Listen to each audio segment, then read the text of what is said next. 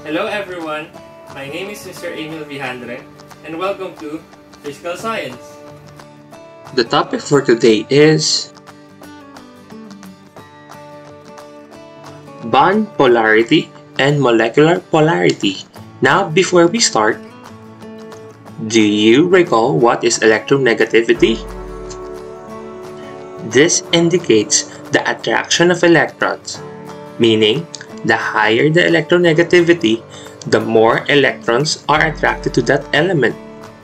The lowest known value belongs to francium with 0.7. We'll keep today's video simple, so we're going to imagine atoms to make our understanding a lot easier. So we have X atom and Z atom.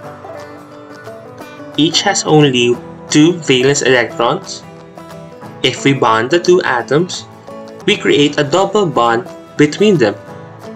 Now let's see their electronegativity. Which atom will attract more electrons?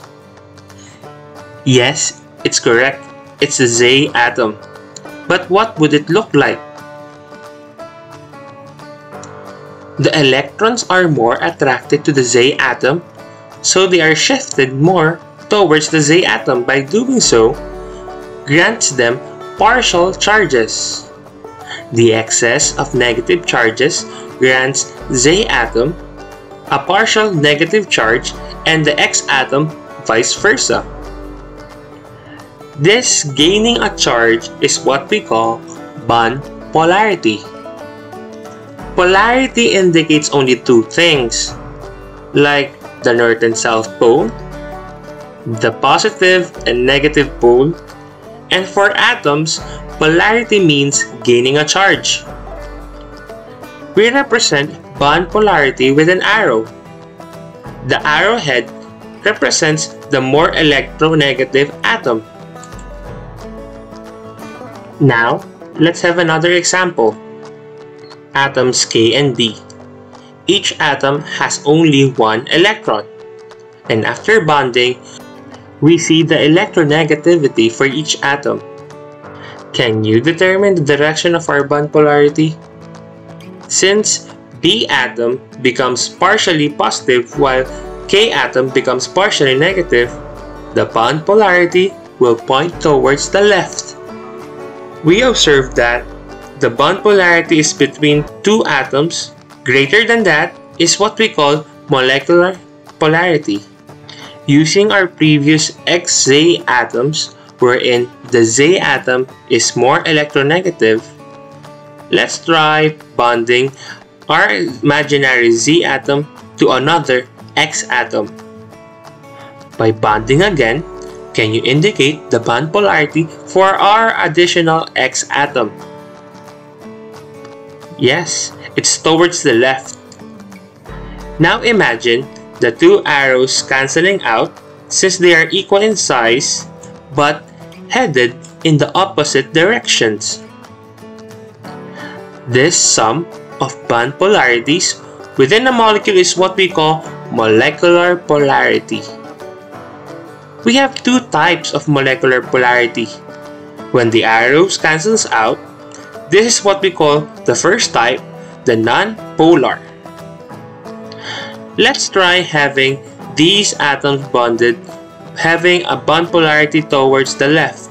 If we were to bond another Z atom to the X atom, what is this molecule's molecular polarity? Yes, it's still non-polar.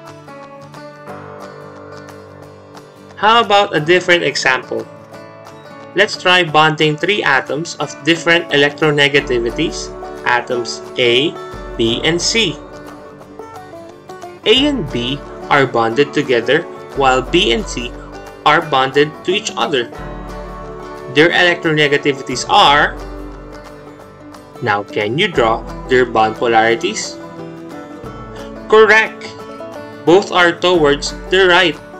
Now what is the molecular polarity of this molecule?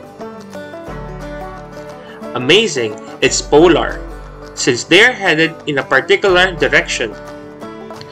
Let's try a complex molecular geometry, like a tetrahedral, wherein chlorine is bonded to carbon, but chlorine is more electronegative. Can you tell the molecular polarity? Amazing! It's nonpolar, since the arrows cancel each other's out. How about this? Replacing one chlorine atom with a hydrogen atom. Now remember, hydrogen is less electronegative than carbon. Can you tell the molecular polarity?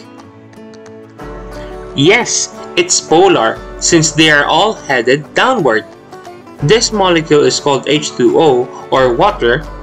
Now bonding oxygen with hydrogen produces this shape. The two hydrogen atoms are bent since we find two lone pairs on oxygen. If oxygen is more electronegative than hydrogen, what is the molecular polarity of H2O? Yes, it's polar, since they are headed upward and don't cancel each other out. As you can see, polarity will rely with not only the electronegativity but also with the geometry of the molecule.